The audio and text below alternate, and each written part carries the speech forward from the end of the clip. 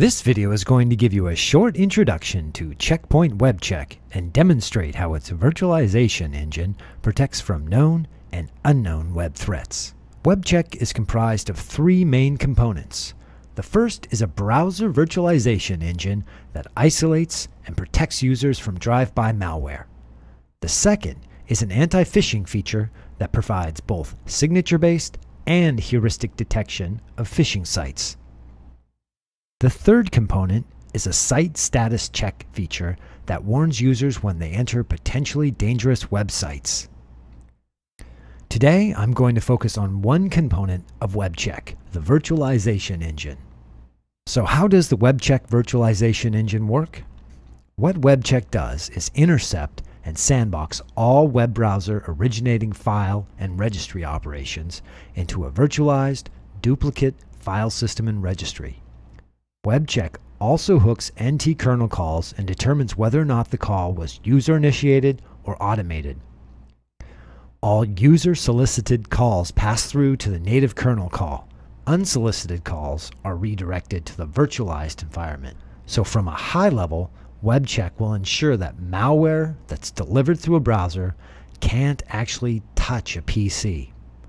I'll start my demonstration by showing what happens to a PC when a user unknowingly visits a drive-by download website. We'll take a close look at what sort of damage is silently inflicted on a user's PC as a result of the drive-by site. I'll then visit that same drive-by site a second time, and the only difference will be that I will have WebCheck installed and protecting the PC. We'll then be able to clearly see that WebCheck prevents that same drive-by download from making it onto the PC. So let's get started by visiting that malicious website and seeing what happens to a PC that's not protected by WebCheck. This particular website is using a zero-day PDF exploit that a signature-based AV or anti-malware product would not yet be able to detect. So this website is actually attempting to display what would normally seem to be safe, and that's a PDF file. But this PDF file is actually a malicious PDF that's been crafted to crash Adobe Acrobat Reader and deliver malware. The important thing to understand is that the user really had no idea that the PDF is dangerous or that they have been hacked. As far as the user sees, it all happens without much fanfare. Behind the scenes, it's a different story. So the malware delivery has happened, and we're going to see next that there are a number of new, unsolicited processes starting on this system. The items that are lighting up in green are new processes, and they're silently being started up by the malware as it takes control of the system. We can see all kinds of new processes starting. So clearly, this is a nasty piece of malware that's gone out to the internet and downloaded many components, and it's launching them all. So to actually get a better idea of the extent of the damage this malware has caused, we're looking at a system change report. The system change report shows that numerous malicious files have been downloaded onto the system. You can see here this ATI64SI, calc.ifo, services.exe, and you can also see a registry entry that's actually changed the behavior of the Windows firewall.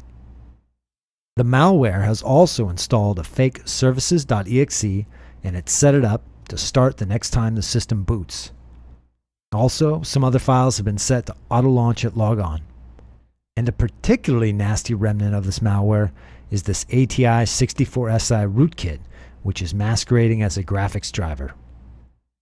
So let's go to the same website again, but this time let's turn on Point WebCheck and see what happens. I want you to notice that we are visiting the same website as before and that we are getting hit by the same PDF exploit.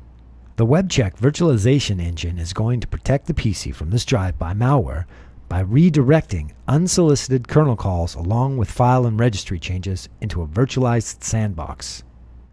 Notice that as we look at the process list, now that we have WebCheck enabled, none of the applications that the malware attempted to previously download and launch are making it onto the system.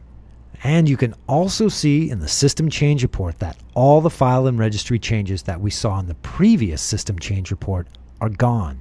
All we see are temporary files from WebCheck. It's just that simple. WebCheck prevents the drive-by malware from ever touching the PC. So what have we seen in this demonstration?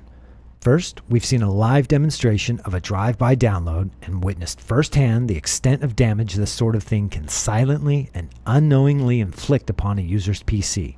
Finally, we've seen how WebCheck's virtualization engine provides a seamless and transparent protection against this same drive-by download and prevents it from damaging our machine. If you would like to learn more about Checkpoint WebCheck, please visit the Checkpoint software website at www.checkpoint.com.